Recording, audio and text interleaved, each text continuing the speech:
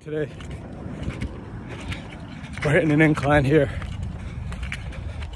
but either way, it's day 9, so it's gonna be a good day.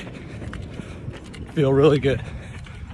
Really made a lot of great modifications to my personal care to feel my best, taking a lot of smart people's advice about slowing things down and baby stepping back to where I want to be. I had to tug on the reins today. I had to reel it back in.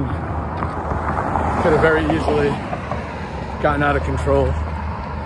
Too much energy, too much spring, right ankle stopped hurting.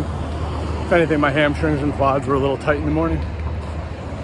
Used the Theragun to kind of work those out with some very mild stretching. I don't do stretching, like per se, like real stretching before I run. I do it after. Because that's what the literature says, that's what the science says.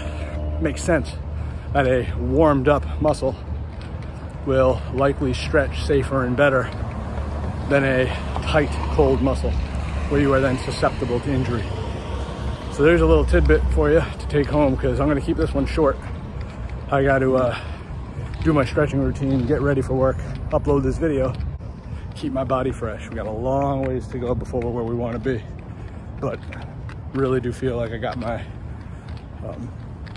a lot of the mental health aspects of exercise back, and now some of the physiological, you know, body composition benefits will, you know, be coming around the corner. Sometimes that's what a lot of people out there lose patience with, because they're exercising for weight loss, or they're exercising to be, you know, lean or have a certain physique that they don't accomplish or they don't get, and then they give up.